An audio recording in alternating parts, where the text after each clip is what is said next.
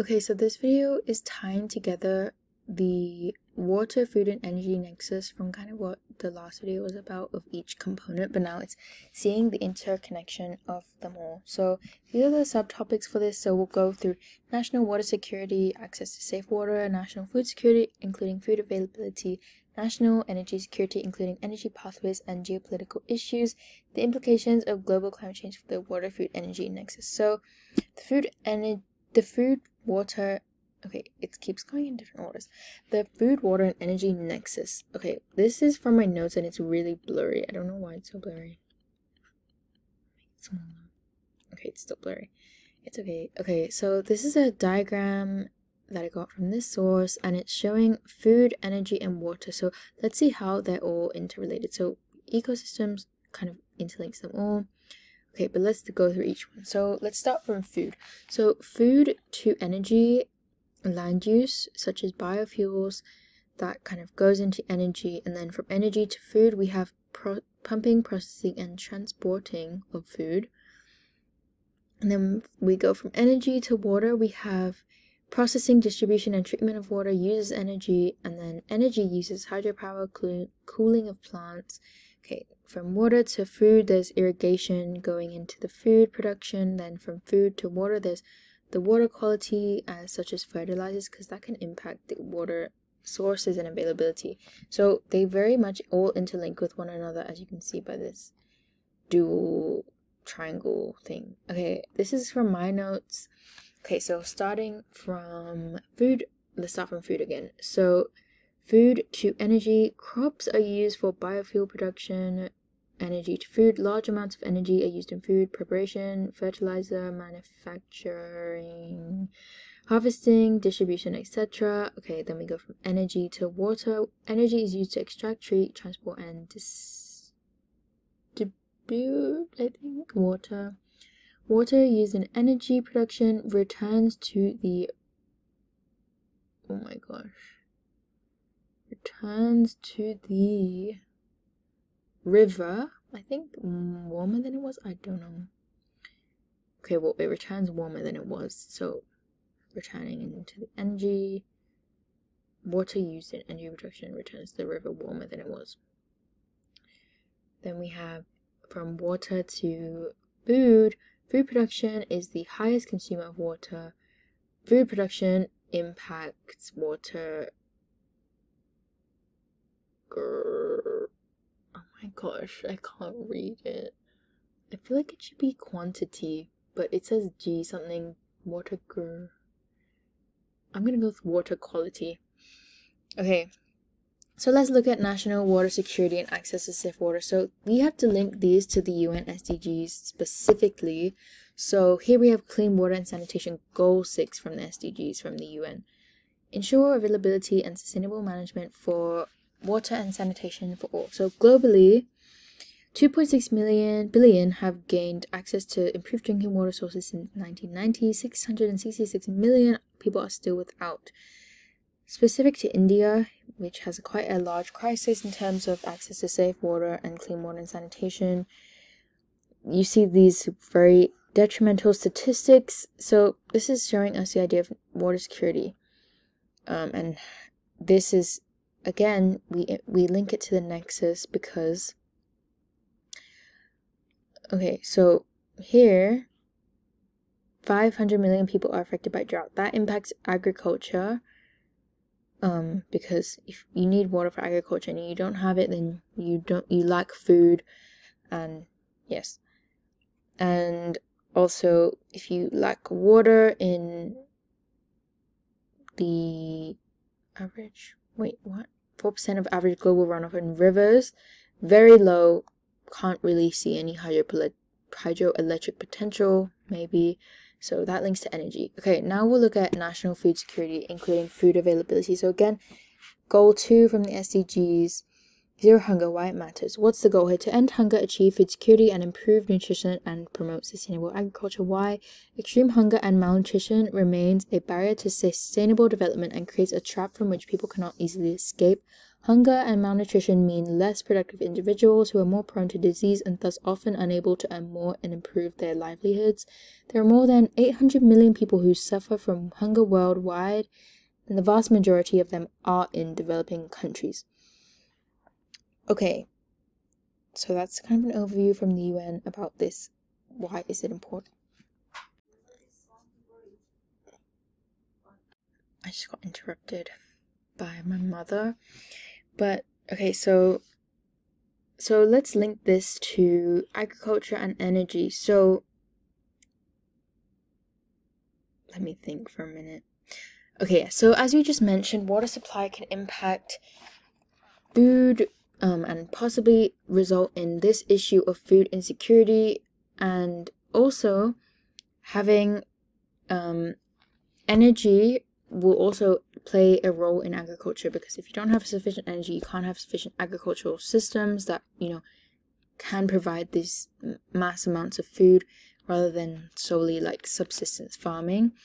Okay, national energy security, including energy pathways and geopolitical issues. So Goal 7, affordable and clean energy. Ensure access to affordable, reliable, sustainable, and modern energy for all.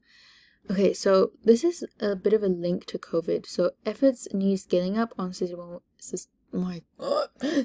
energy. 789 million people lack electricity. COVID-19 implications. Affordable and reliable energy.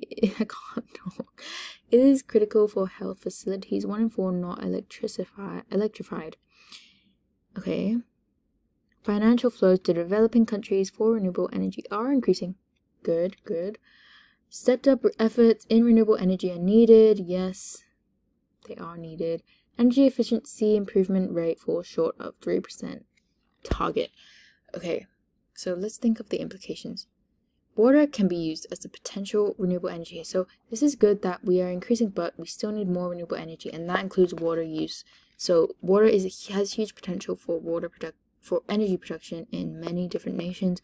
So taking the advantage of that will allow them to achieve partial amounts of this goal. And then linking to food, energy is needed to produce food, process food, package food, store food, all of that. It's very necessary. So providing renewable energy is even better because, of course, it doesn't harm the environment or contribute to climate change. Okay, now we're going to look at implications of global climate change for the nexus. So this is a little thing from my notes, and it's kind of blurry, but I thought it was helpful to include.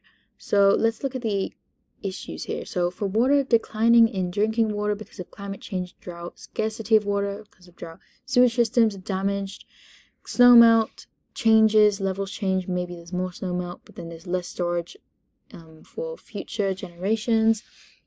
And then we'll look at energy. There's a need for renewable energy resources because of climate change to reduce the impacts of it. Nuclear possibilities of energy are, much better for the environment. Food, there's reduced yields, more pests, planting and harvesting, seasons change, decreased arability of land, and there's also a risk to fisheries. Okay, now we'll look at the overlap. So between energy and water, disruption to the power supply because of climate change, extreme weather, higher shipping costs, possibly because of maybe changing transport routes, more need for storage, that might need more cooling, more energy, higher costs. Okay, between water and food, there's increased irrigation, which, it drains the water supply, decline in irrigation supplies. Between food and energy, there's cooling, storing, and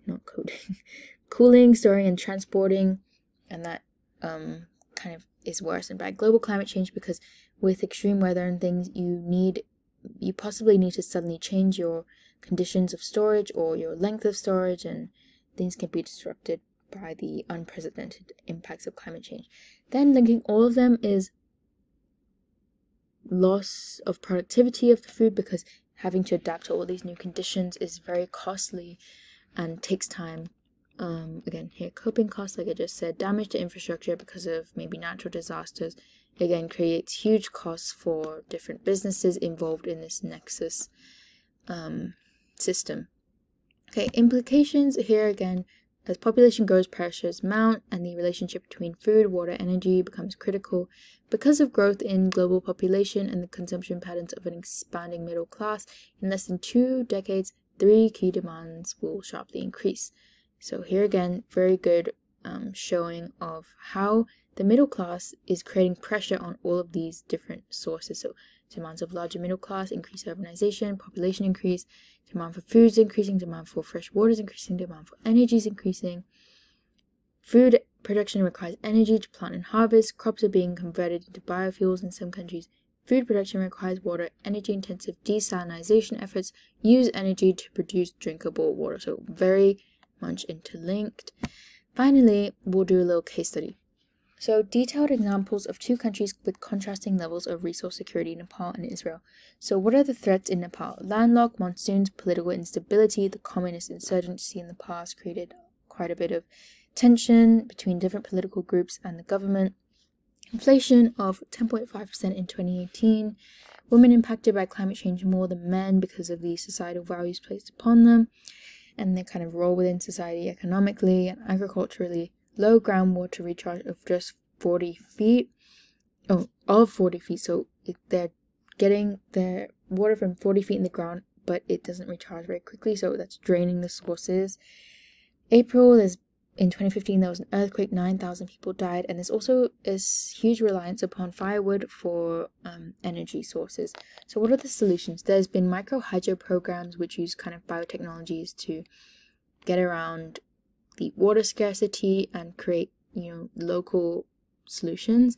Biogas using manure funded by the WWF. They cost less than $600 each. 100,000 people use it. So very good local strategy, not too large scale. Now they have to import rice, however, rather than export it as they used to, they actually rely on imports because of their food insecurity issues. There's also afforestation projects where 2 trees are planted for each one that's cut. 1/3 of the income from this project goes to the farmers and 2/3 go to the program carrying it out. Okay, then we have Israel. So what are the threats? So the main sources of water are the Gaza River, Gaza Aquifer, and mountain aquifers. Political tensions, Palestine conflict, that creates difficulties in management, arid climate, drought, reliance on tourism, which, that tourism industry uses a lot of these food, water, and energy resources. Urbanization and population growth. Solutions to this: desalination, 40%. This provided 40% of drinking water in 2011. Wastewater is being used for agriculture. Controlled environmental agriculture, so vertical farming, aquaponics, and hydroponics, which is covered more in the food and health section, which will come soon. Solar power accounts for 10% of total energy by 2020, and this includes the Ashland project in 2018, which provided energy to 130,000 households.